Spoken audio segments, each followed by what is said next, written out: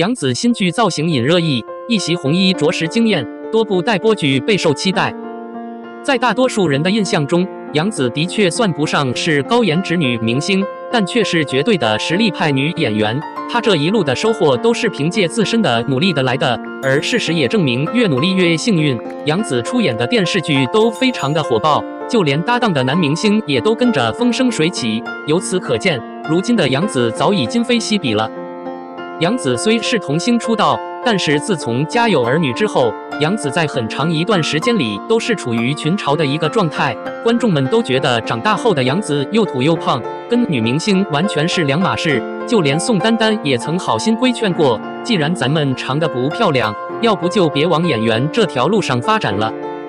面对这种情况，杨紫也曾陷入沮丧，还产生了自卑的情绪。因为身为童星出道的杨紫，虽然演技过关，但是她的竞争对手可是一群美女演员，所以轮到杨紫的都是一些小配角。但杨紫并没有被挫折打败，也没有就此放弃自己热爱的演艺事业。既然得不到机会，倒不如化被动为主动，自己创造机会。就这样，杨紫开启了自己的乘风破浪之旅。在接下来的时间里，杨紫出演过《战长沙》《花非花》《雾非雾》以及《幸福来敲门》等作品。每当拿到一个角色之时，杨紫都会用心钻研这个角色应该如何就能让观众了解这个角色的性格，知道此时角色是悲伤的，又或者是开心的，这都是杨紫要思考的问题。不得不说，杨紫真是人间清醒的典型了。毕竟作为一名演员，光凭美貌出圈只是花瓶，凭借演技出圈，那才真正完成了演员的本职工作。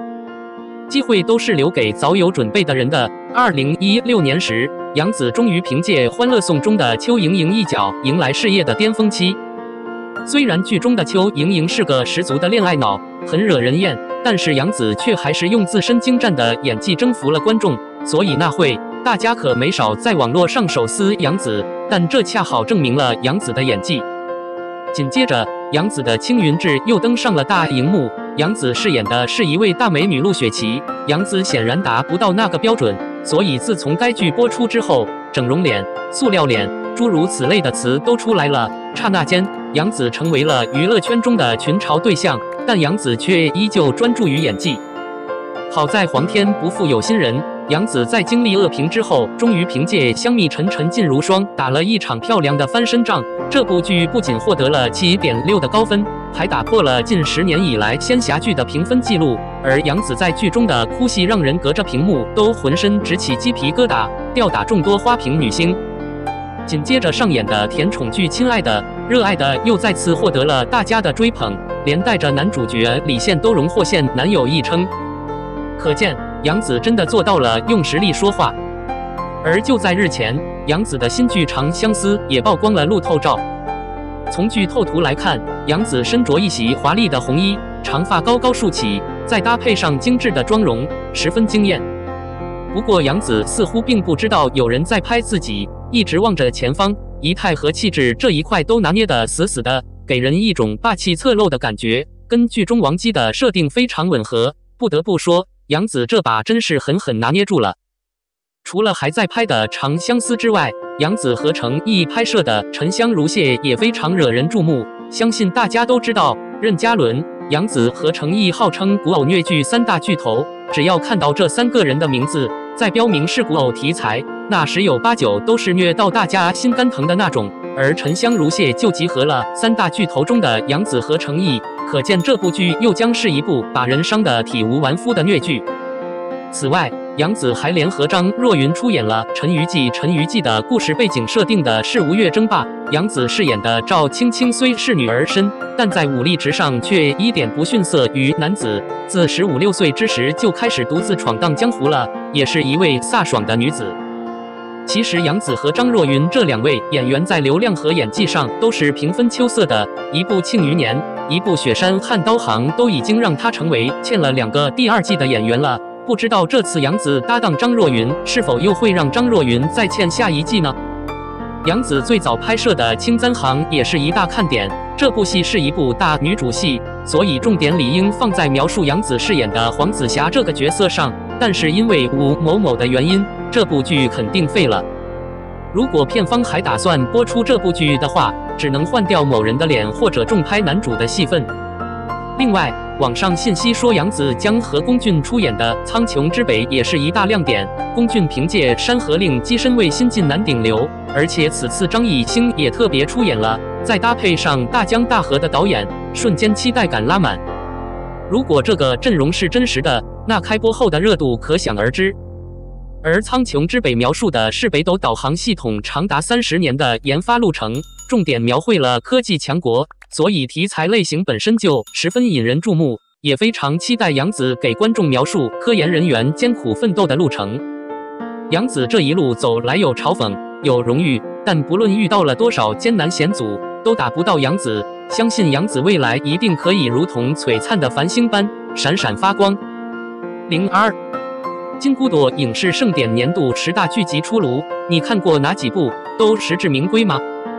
昨日举行中国国际青年电影展网络影视盛典及第6届金骨朵影视盛典。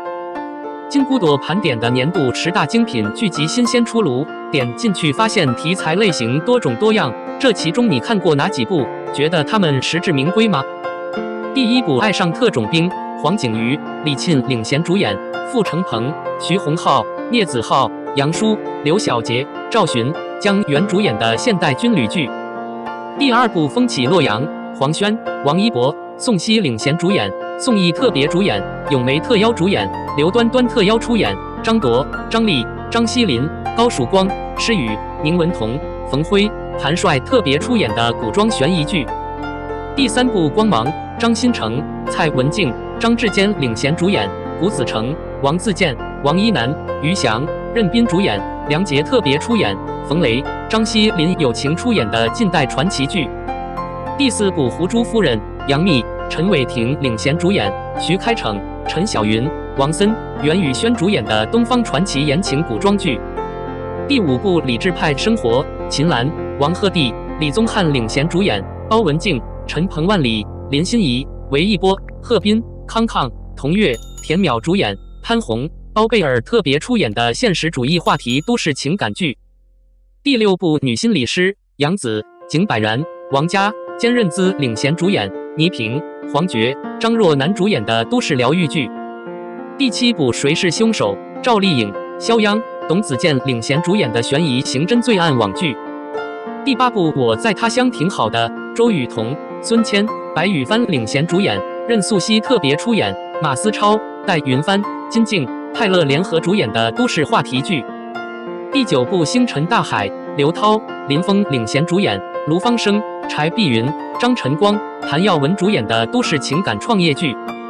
第10部《雪中悍刀行》，张若昀、李庚希、胡军领衔主演，高伟光特别出演，张天爱特邀主演，刘端端、邱心志、田晓杰、王天辰、李纯、丁孝颖、董妍、廖慧嘉、孙雅丽、孟子义等联合主演的武侠励志剧。